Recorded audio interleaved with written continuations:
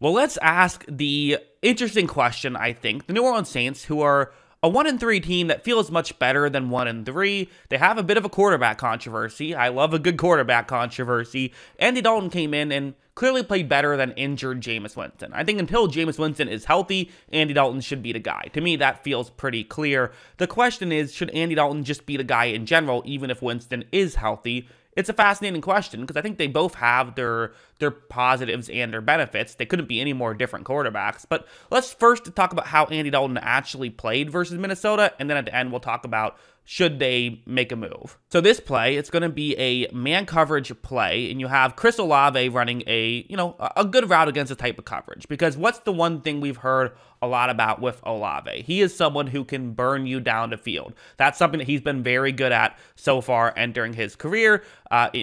Winston hasn't hit all those deep shots, but he has been getting open, so that's the nice thing. Look at how when Dalton takes a snap and looks towards his left, you see that the corner is definitely making sure he does not get burned deep. So the fact that he's now going to cut in is a very good situation. It can create some separation. Dalton knows this. Dalton's aware of all of this stuff. This is the advantage of having a veteran quarterback, is they just sort of know, okay, these are the times when I make the throw. I always felt like Ryan Fitzpatrick was the best at this stuff of making the throw a half second before you can feel confident it's open just by sort of reading stuff. And now he would get himself in trouble sometimes. Andy Dalton doesn't quite throw it that early, but Dalton just knows when to cheat sometimes, when to make the throw a little bit earlier than the average quarterback would. So watch how when Dalton makes this throw, you're able to pick up a first down on a third down, largely due to just understanding the situation more than anything else. And that's something that you have to pay attention to if you're a quarterback. You have to be aware of situations, you have to know situations,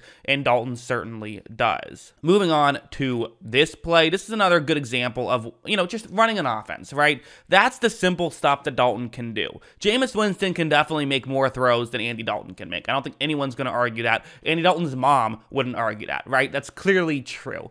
But you just feel like, does Dalton have maybe if we're making a baseball example, Dalton might hit less home runs, but he probably has a better batting average. He puts the ball in play more frequently, doesn't strike out as much. This play is going to be a zone coverage play. You have, a receiver running a sort of a clear out route, and then you have another receiver who's going to try to just get into a gap in coverage and get open. Look at how right when this play begins, it's working okay. It's not wide open, but for Dalton, it's going to be a lot about firing the trigger quickly. It's going to be a lot about just getting the ball there quickly, and it helps that if you go and look at where Andy Dalton is standing right now, he is in the throwing motion. He is ready to make this throw. He's not hesitating. He's getting the ball there quickly. Again, just the little things that he knows how to do. Dalton makes this throw, and again, those are the types of plays that Dalton can make consistently. I really thought that he played very well in this system against the Vikings. And if you think about it, it's kind of a system perfectly built for him. This is the stuff that he excels at, and it's kind of a scheme based solely around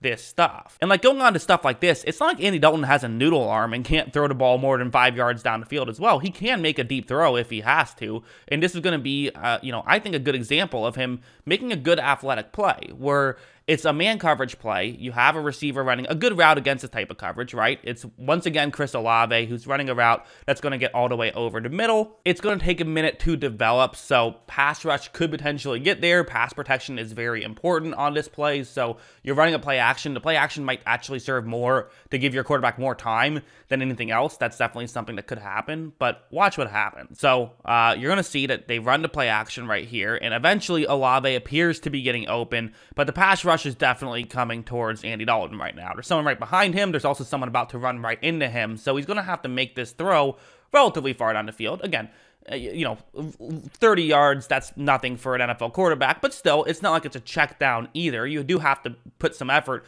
into this throw, but you're going to have to take a hit as well, and that's where the difficulty of this play can lie. However, Dalton does make this throw. They are able to pick up the completion there, so not the easiest of plays from Andy Dalton, but a good one, I think. And I think that that's fair. I think that it's fair to say that, no, this was a good play by Andy Dalton. Dalton was able to do what he was required to do. He did the court. He's a point guard quarterback, right? Making another sport example right now, but he might not be the guy who's shooting these incredible threes, but he's getting the ball into the right player's hands at the right time. Now, I noticed one mistake that we'll talk about, which is this one, which, you don't want to see these mistakes. I think this is fair. You have a receiver who's running a route that, against this coverage, it can get open. You're underneath the deep corner and safety on this play, so there's a chance it works, but this coverage is called cover 6 because it's cover 4 on one side, cover 2 on the other, meaning there are 2 safeties deep, but one of the safeties is covering the entire bottom right-hand corner of the screen, so the entire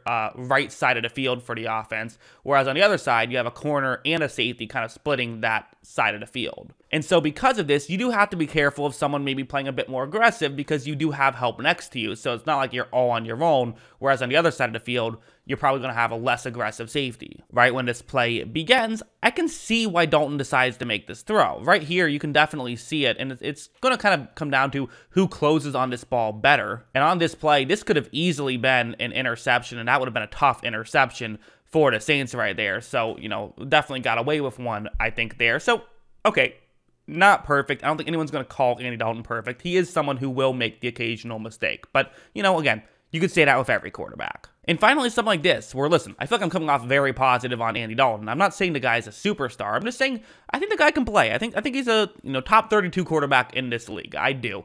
And this is a great example of him in this situation. They really needed a spark. They weren't getting too much going. It felt like they needed someone to come up and make a play.